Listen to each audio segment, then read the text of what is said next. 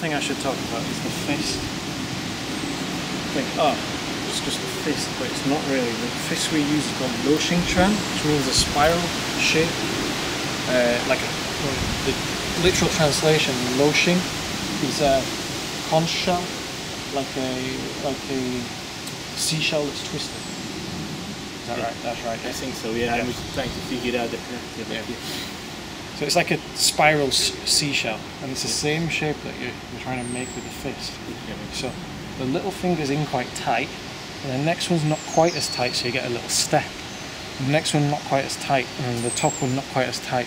And the thumb just tucks in on the knuckles of the first two fingers.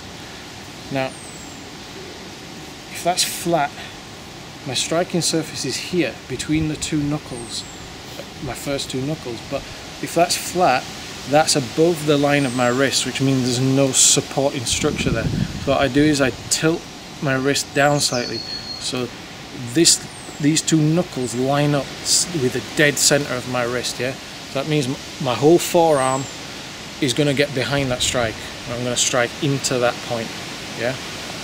So if I push against something like Daniel's chest, there's the contact point, supported by the wrist, all the way down to the elbow. The elbow gets supported by this, the upper arm, into the shoulder is supported by my center, and then it goes through. So we're hitting with this point, and the fist is made like that, rather than tight, all tight. Let those knuckles come forward slightly, angle the fist downwards a bit, so this and this line up together. Yeah. Okay.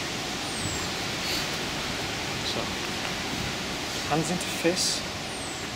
We come pressing into the center of our body, and then we're going to release it. Yeah. So we release from the body as well. To let the body expand out. Okay.